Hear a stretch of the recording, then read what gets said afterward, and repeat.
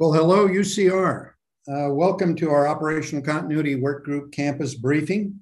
You may know that the Operational Continuity Work Group is one of 5 on campus that are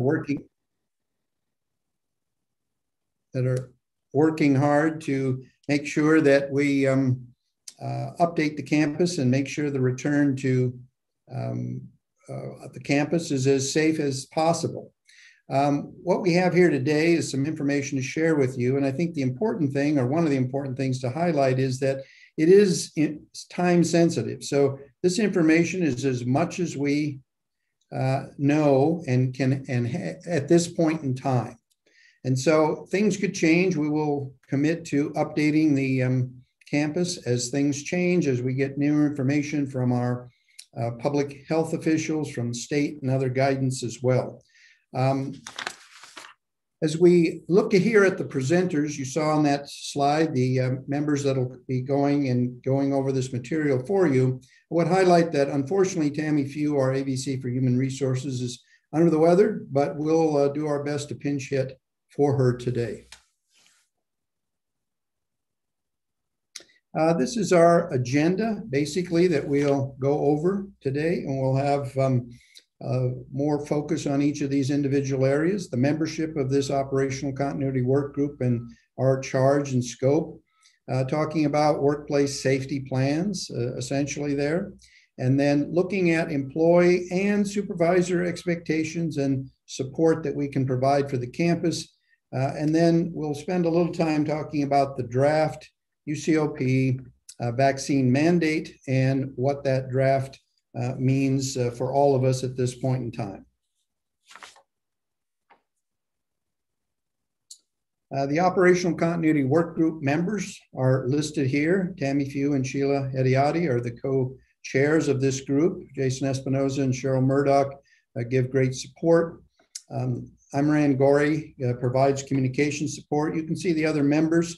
Certainly highlight to all of you that if you would need to contact any of us, contact anybody that's on this list. Feel free to do that with questions, information you may have. And I would also mention that this PowerPoint will be on our Return to Campus website following this presentation. The Operational Continuity Committee, our charge, basically, you can read it here, but it's really to find the best ways to make sure that return to campus is as safe as possible for our faculty, staff, and students, and to work with any and all support activities, including HR policies and procedures to help assure that. One of the things that we should highlight here is the fact that our campus, our students, our faculty, and our staff did such a great job basically going remote in March of 2020. And still being able to address key needs for the campus and really, for many people, staying remote up until this time even. But there were a number of faculty and staff that never left the campus. These individuals are providing essential functions for the campus. They are faculty that may be working in research labs or other areas. There are a host of other individuals that, although impacted by COVID, have essentially come into campus each and every day. So our thanks for the great work that the whole campus did in addressing and responding to this emergency. And now hopefully we can plan safely for a return to campus. So I'm going to turn it over to Sheila Hediati, and she'll go over a number of the next slides. Thanks, Jerry. And thank you for recognizing that many in our UCR community have been working on campus, and many are familiar with the procedures that were put into place early on and that continue to be in place now. But for those of you who may be preparing for your return, we did want to demonstrate to you what procedures have been put into place and how we're protecting all those on campus. So first and foremost, we have a campus-wide COVID prevention plan that complies with all the state guidelines and satisfies the regulatory drivers for COVID-19 prevention. In addition to the campus-wide procedures, each supervisor has been and will continue to be required to submit a worksite-specific plan. And that plan assesses what risk mitigation factors must be in place in their work environment to protect their staff. And one element of the COVID prevention plan is the COVID-19 prevention training and awareness component. And this course can be found on the UC Learning Management Center, and it has been assigned to all employees on campus. And it is mandated that all the employees who access the campus facilities complete this course before arriving on campus.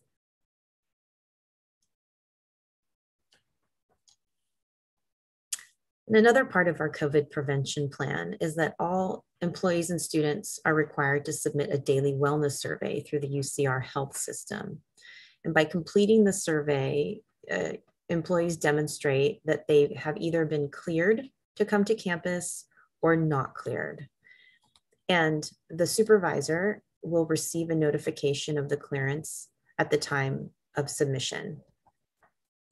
The campus is also tracking all positive communications, all positive cases, and communicating to those others in the work area that may have been impacted.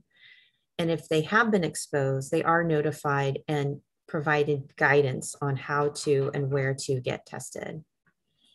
And so you can also see on our COVID case dashboard, which is updated every 24 hours, where the cases are taking place on campus. And if you go into the dashboard today, you'll see that our case numbers are dramatically dropping. We only have had 3 cases that have been reported in the last 3 weeks. So we are on the downward trajectory. We also provide asymptomatic testing for many units on campus, as well as for students who are on campus.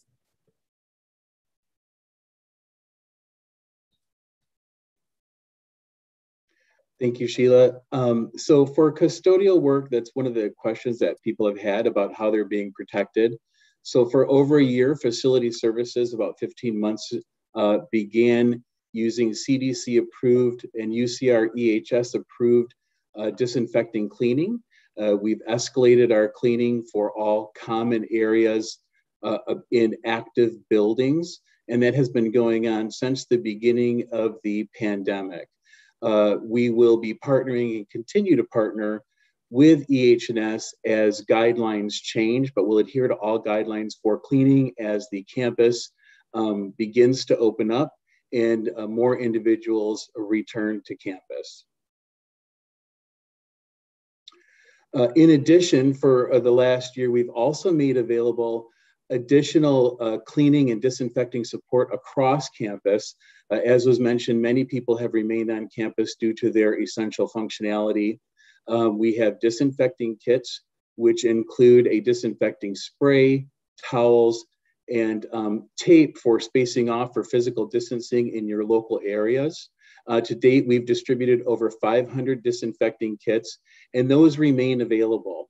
Hand sanitizers as well are made available. This is at no cost to the campus community at this time. We've distributed over 2,400 hand sanitizers. Both of these sets of items are at no charge and are available, and we anticipate having fully available. But we do recommend, as you look at your worksite specific plan, as you look to organize within your own departments, the daily use of desks, meeting areas, etc., please access these kits and supplies. You can go on the link below as detailed, but simply just go to facilities@ucr.edu. And at the top, we have a fall return tab, and it provides all of the information of these supplies and additional support that we have going on currently. One of the other large questions that has come to facilities and across the UC is about our ventilation systems. So for those buildings that have been in active use for the last year, we've maximized the ventilation systems to the capacity of the building's system's abilities. For those buildings that are in use, we've actually extended the airflow an hour before and an hour after traditional operating hours to, again, guarantee as much outside air as possible and ventilation and air circulation in each space as possible. We've also for several years have had MERV rated filter change out system. It happens on a quarterly basis through all of our building systems. That program has included maximized air filter ratings and change out for a couple of years, and we continue to do that on a regular basis. We'll also do an additional check for those buildings with general assignment classrooms to ensure the most recent ventilation changes have taken place for those filters. We're also conducting for our general assignment classrooms an air exchange review. We have over 100 classrooms that we're reviewing to just double check that the airflow is maximum allowed for the system in that particular building. As we prepare for fall, that will be a program we're doing throughout the summer, including some CO2 air quality check programs and software that we're going to be using just to ensure that as people begin to come back and students are and faculty are in classes, that we have maximized everything to the greatest possibility of the building system.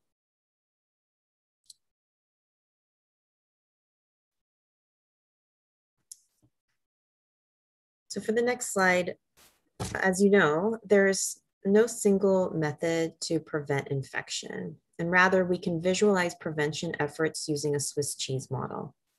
And so this means that each layer or each step taken can further reduce the virus spread. So some of these steps are have a personal responsibility tied to them, while others are shared. And it's important to note that the vaccine provides a significant layer to the Swiss cheese model in preventing the spread. I'd like to add a note on masking. We recognize that the CDC has provided guidance on vaccinated individuals and not masking, but at this point, as of today, masks are still required for all individuals on campus until the state provides further instruction.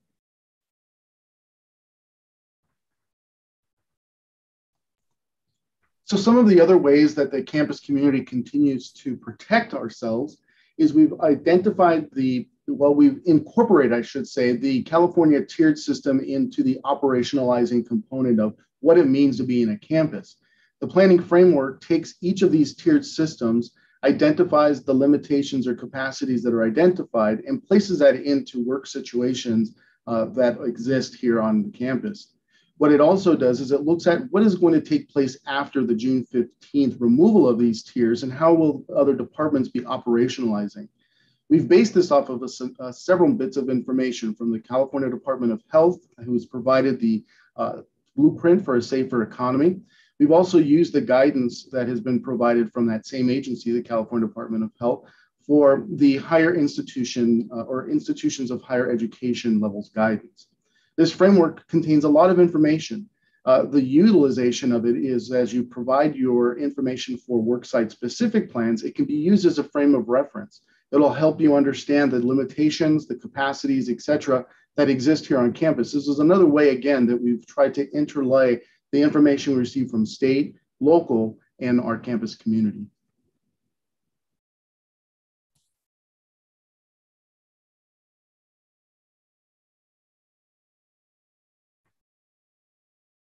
So what are the first steps as a supervisor to return to work? Supervisors have an additional responsibility that needs to be considered. First and foremost, supervisors should look at their operations and determine what the in-person workforce should look like.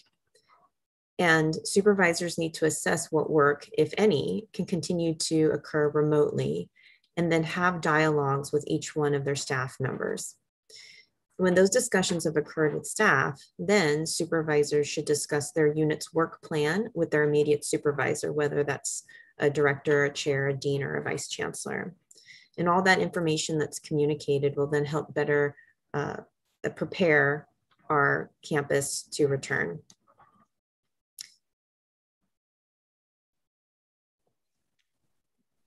And it is critical that supervisors, once they've made that determination of what their near future plans look like, that they complete the worksite specific plan. And ultimately, it is the supervisor's responsibility to ensure that their staff follow the campus COVID prevention plan and their worksite specific plan as written. And this worksite specific plan is used in so many ways to support campus activities. And we really want to ensure that supervisors understand that this is not only a risk assessment that's performed for their worksite, but this information is shared with facilities, environmental health and safety, and others in order to prepare and maintain those work sites in a safe manner. So many people have been asking about whether or not we'll be surveying our staff, and the answer is yes, and we're anticipating that survey will go out the week of May 24th. That will go out to both employees who've been working remotely, hybrid, as well as those that have been working on campus. We wanted to make sure that we could provide them with the most up-to-date assumptions that we would have about the near future, and get their responses related to those assumptions. We will use all that information that comes back to evaluate it and see what adjustments, if any, we can make to the plans going forward as we look forward to hosting more students this fall and seeing more staff and faculty back on campus. But we do expect that there will be continued remote work and likely many hybrid type models as well.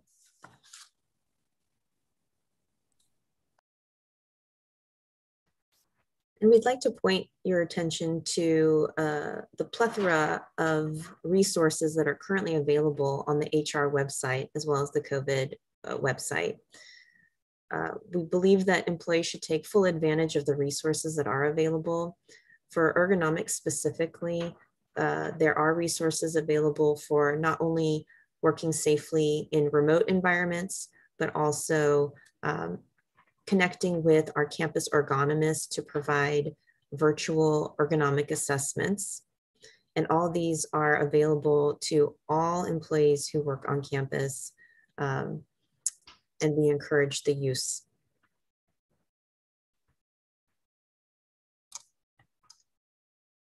And again, for guidelines, both employees and supervisors should have access to the resources currently available. And these resources can help guide how to operationalize flexible work schedules or hybrid schedules. So if you access the Human Resources website, you'll find flexible work agreement forms, guidance documents and considerations, as well as equipment checkout forms.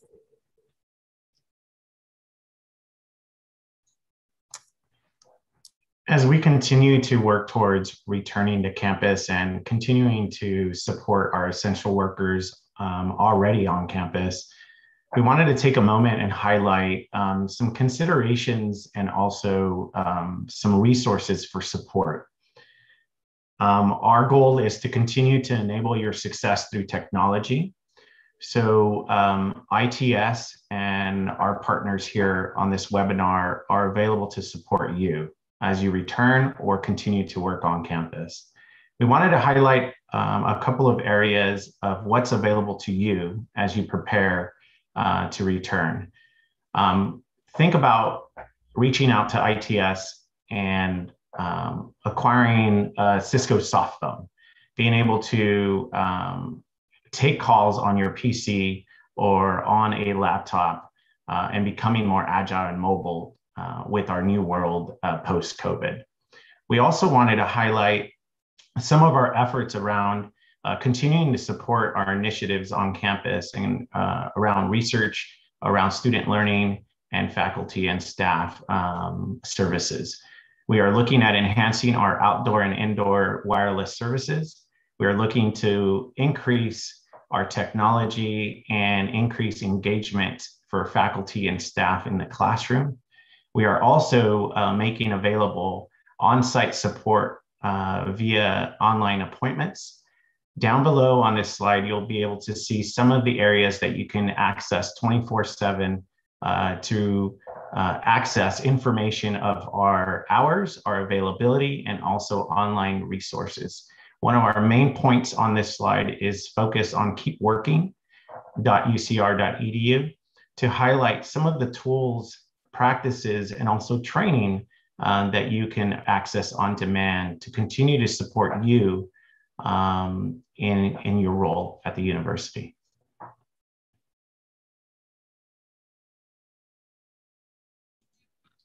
So a few more questions that have been received have been specific about parking. If you're only coming to campus occasionally, what does that mean for parking permits? Well, the parking and transportation services have developed a variety of programs here that we'll go through. First of all, if you're infrequently coming to campus, there are a number of lots that you're able to purchase a daily type permit. There's information that's following. You can see the lots that are there listed below as well. In addition to the program of a daily permit process, the Department of Transportation is also going to be implementing come July 1st a 10-pack permit that will allow individuals to park on campus for one day. The rates and et cetera are posted on that website. Those white links there that will be posted on our webpage will direct you directly to parking and transportation. You could also look at that now.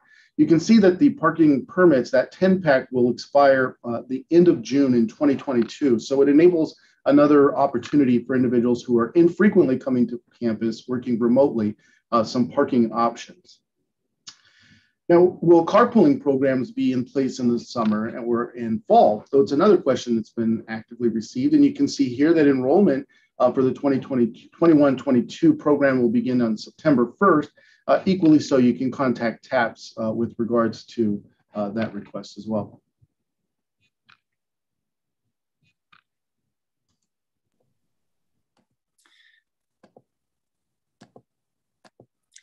There's been a lot of discussion about the University of California Office of the President COVID vaccine mandate. Many of you probably know that they put together a draft. It came out for a basic comment in the month of May, and we expect early on this summer that likely will be finalized. That draft, however, indicated that, first of all, everyone was strongly encouraged to get a vaccine.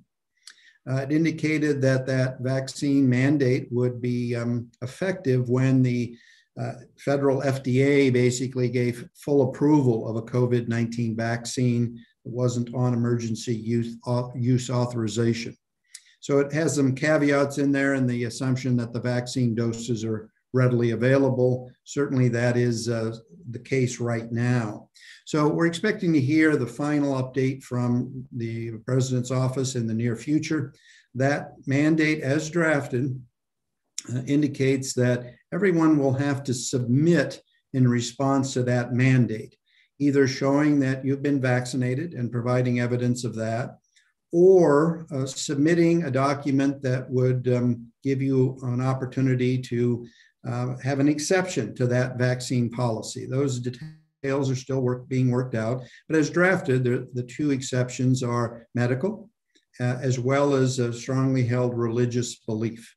Now, for those individuals that are not vaccinated and are approved under one of those exceptions, the policy generally, as drafted, indicates that they would have to have some mitigation associated with coming to campus. That would likely include PPE, so masks, something like that, and likely ongoing regular testing. Again, we'll see what the final policy of the president's office is, but those are the key issues that are already in the draft. We'll see if there are any changes when it's finalized. And of course, we'll look forward to seeing if the FDA does give final approval to one of those vaccines.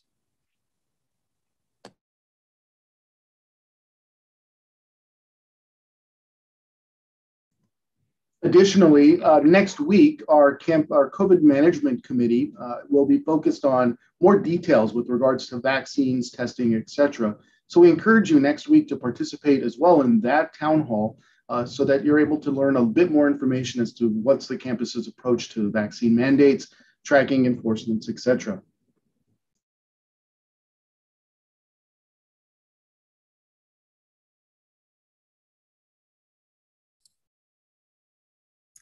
And lastly, we thank you for your patience in recognizing that the pandemic and the guidelines are very fluid and changing on an almost daily, sometimes hourly basis.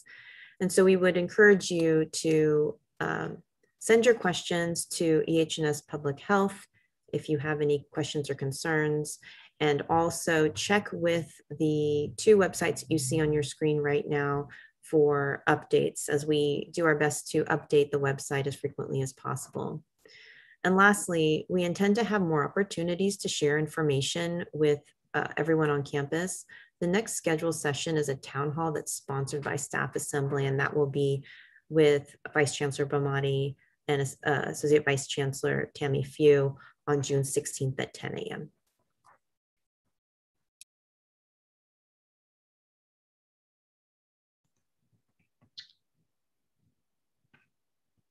Thank you, everybody, for attending our town hall today. We look forward to continuing this conversation toward a successful campus return. And before we conclude, are there any other closing comments from our participants?